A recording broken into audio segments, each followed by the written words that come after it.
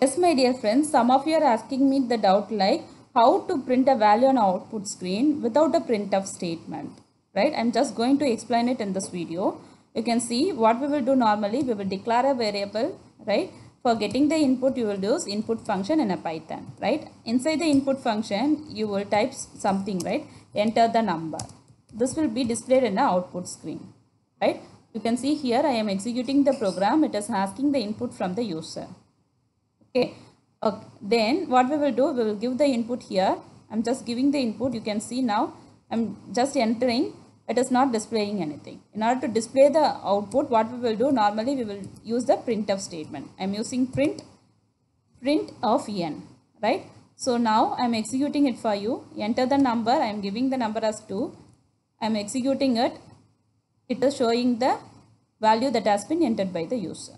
What our viewers are suggesting in the sense, see, for successful execution of Python programming inside the Vesta platform, you should not use any statement inside the input function, right?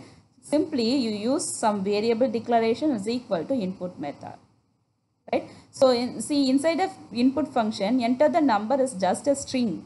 It is used for user understanding purpose. Only after seeing enter the number, user will give the input, right? So without that also we can execute the program. Now I am executing it for you. It is not asking anything, but I am entering the value. You can see I am just pressing enter button. Now whatever the input that has been entered by the user is scanned successfully and it is printing back, right? This is how you need to display the output in a Python. If you are having any doubt, you can ask me. Thank you friends. Thanks for watching.